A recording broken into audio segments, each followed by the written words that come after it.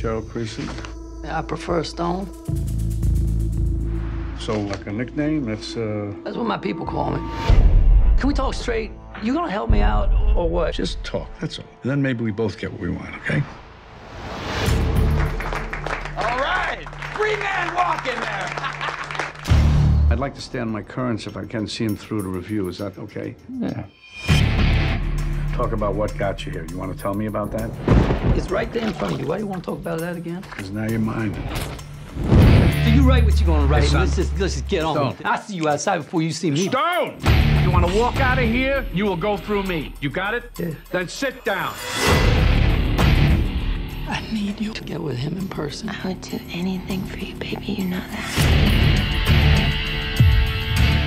Officer Mabry, I'm Stoney's wife. You're here to see your husband? I don't want you to get your hopes up. I just want him home. Jack, Who is it? telephone. I was just wondering when we could get together. Look, I admire that you love your husband and you want to do what's right for him. I do love my husband, and all I'm asking you is for a chance to help you see him in a different light. Can I persuade you? Sin comes naturally. It's inbred in us. Blessed, O Lord. You lose your place? So Jack said, Call him Jack. sure. Why do you get to walk around free and I don't? I wasn't convicted of a crime. You never did anything bad. Nobody can know about this.